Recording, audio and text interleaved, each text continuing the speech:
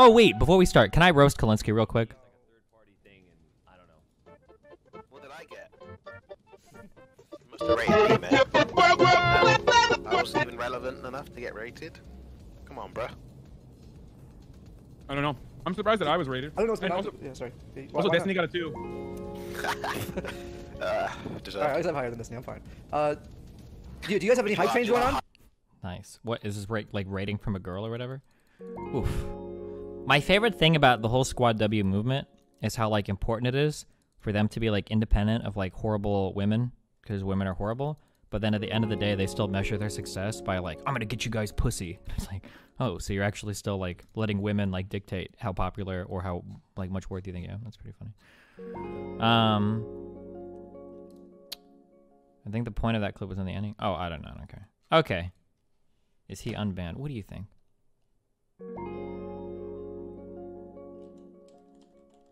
Roast Kalinsky. Okay, where was the Kalinsky? Find me this YouTube video.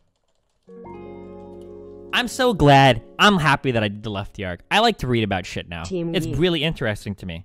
I like reading about shit now. You know why? Do you know what I realized, guys? When people call you Wikipedia Andy, embrace it, because Wikipedia is the fucking path to salvation. Just read Wikipedia articles about shit that people are talking about, and you're going to be more informed than 99% of the people that are talking about it. That includes Twitch and YouTube political commentators. Which is strange, because this shit is their job. Man, I play League all day. I don't know, what are these guys doing all day that they don't do any research on what they talk about? I play League of Legends and Stardew Valley, and Oxygen not included. WTF, it made me unfollow. I feel like at least I have a good excuse. But like, okay, let's listen real quick.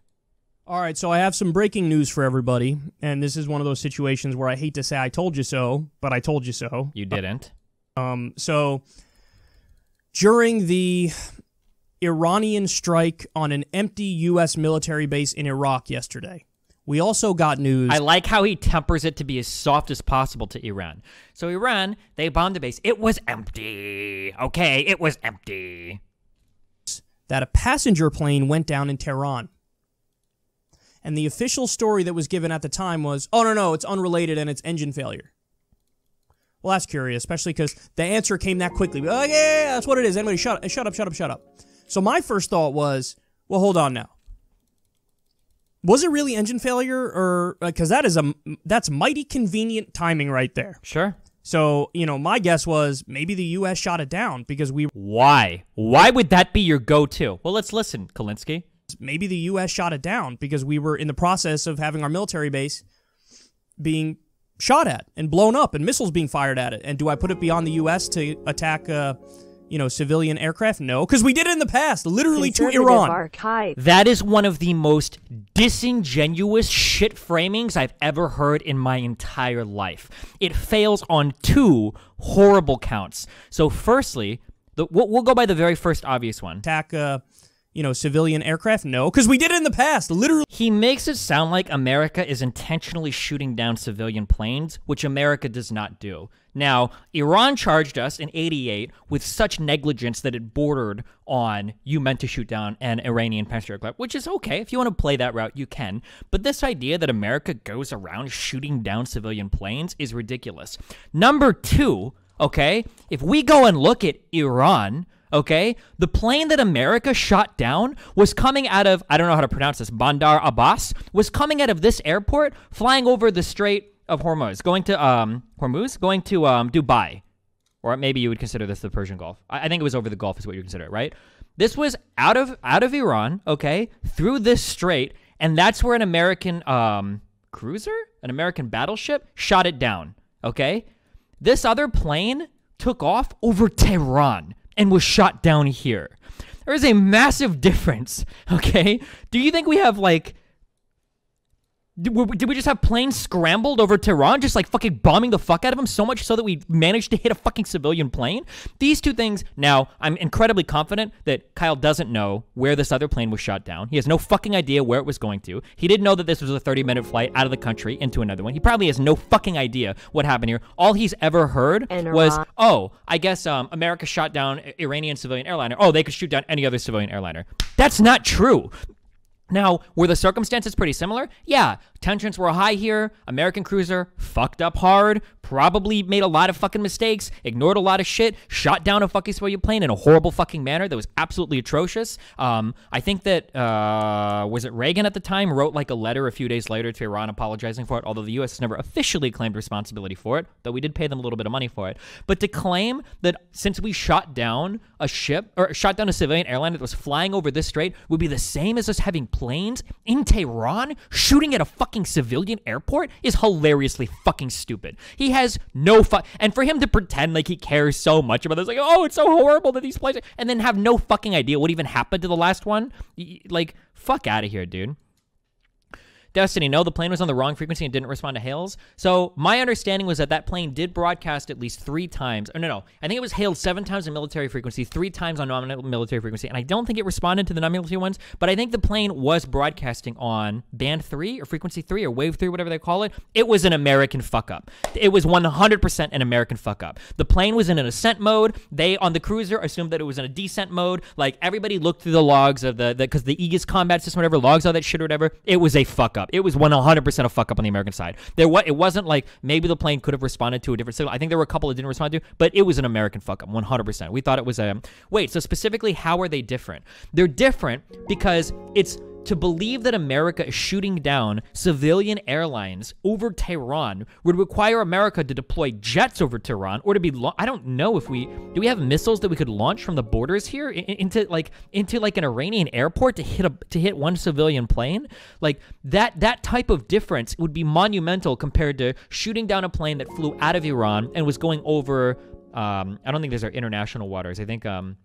For a while, we were in this... I know that Oman told us to leave for a while, and, like, we were in the process of exiting or whatever. But, like, these two things are, like, very different. Like, if somebody told me, like, oh, you know, a civilian airliner was shot down, you know, after flying out of Iran to another country, passing over a strait that an American cruiser was, okay, sure, that's kind of believable. But for you to say that a civilian airliner was shot down over Tehran, oh, yeah, probably America? What? No? These two things are not the same at all. Like, geographically, these are very different things. If you knew where Tehran was, and you knew where that other plane took off from, you wouldn't draw a comparison between those two situations. Like... Yeah, not to mention that the Strait of Hormuz is, like, insanely contested by a ton of people, and there were war things going on around here. Not to say that that excuses it. To be unequivocally clear, America was horrible in downing that civilian airliner. It was a massive fuck-up and it was bad. But, like, it's, like, so desperately clinging on to anything, trying to shit on America, like, to make Iran look good. Well, not Iran look good, but anybody not America look good. Like, holy shit. Really, to Iran. To Iran. So that was my first thought. Then my second thought, and this is after a conversation with my friend who happens to be Iranian, and he was giving me some information I wasn't privy to, just following U.S. media at the time. But what my friend said is, and I tweeted this yesterday, take a look. My friend who is Iranian... I like how he shows the tweets where about his friend, where he thought it was okay, but he doesn't show the one where he's like, did America shoot this down? Iran accidentally shot down the passenger plane, Grow your thinking it was a hair U.S. fighter out jet. for all of 2020. There were rumors in Iranian media yesterday that the U.S. might target airports in Iran. The Iranian Revolutionary Guard had installed surface-to-air guns around most airports. And then I go on to say, the way it went down was unlikely engine failure. That's the official reason they gave. This was claimed within minutes of the crash by Iran. Hours later, head of Iran's civil authority said they had no idea why it went down, and the plane made zero contact with air traffic control. Very suspicious. Ennis. Well, now the breaking news is this. Ukrainian flight that crashed just outside the Iranian capital of Tehran was struck by an anti-aircraft missile system. 2 Pentagon officials and an Iraqi intelligence official told Newsweek. So it looks like what happened is what my friend predicted and what I was tweeting about yesterday. What I was tweeting about yesterday? I mean, if you make enough shit predictions, Kyle, then one of them is bound to come true. But, like, it's really clever. It's not clever. It's actually insanely fucking stupid. But I like how if he tweets enough shit takes, like, one of them is bound to be true. Like, well, I had to say it, guys, but I was correct on this. Like, yeah, what the fuck? So if the thing is that if the United States would have,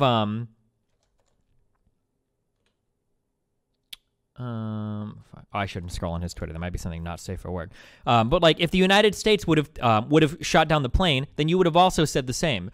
So did that passenger plane actually crash in Iran, or did the U.S. shoot it down? The timing is mighty odd. So if the U.S. would have shot it down, then you would have said like, oh, sorry guys, hate to say it, but I was right. Yeah, if you fucking pepper your Twitter with a whole bunch of random fucking assumptions, then like, yeah, of course, like, good job, like, you got it, dude.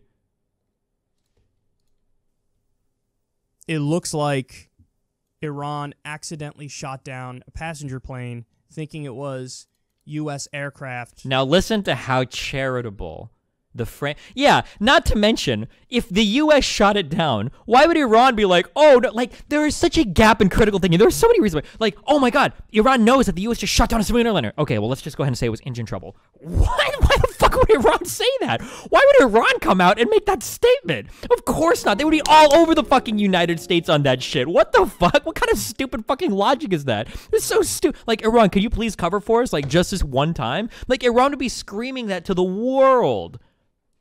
Coming to attack them. I think they feared that since they were attacking the U.S. military base, that the U.S. was immediately responding and going after civilian infrastructure, going after the airports, and so they made the mistake of shooting down a passenger jet leaving Tehran. Oh, man, that is absolutely devastating. That's devastating. Here it comes, guys. It's heartbreaking. Here and it guys, comes. stuff like this Here it comes. is all so avoidable. How is it avoidable? This is all so avoidable. What if the U.S. didn't assassinate General Soleimani? Kyle Kalinske is a worthless, fucking talentless hack. Fuck that guy, dude. I hate him so much. God, he's such a fucking loser. What a fucking simp fuck. Oh my God, he's so fucking pathetic. What if Soleimani didn't orchestrate the deaths of American soldiers in Iraq and attack U.S. embassies? Like, we could run that game indefinitely. All the way back to the Native Americans, all the way back to the old empires of Europe, all the way back to fucking Rome. Like, debate him? Kalinske won't debate me on any of this. He already ducked out on Twitter. He knows he's a fucking moron. Was he blaming America for shooting down that plane? More or less. God, fuck. Oh my God, I hate it so much. All right, leaving the lefties behind, please. His interests, like, Or I'm how many sure- of them were Jews? Well, you Well, know what? I mean, we could. So was the gonna Jewish ask question Mike- is a whole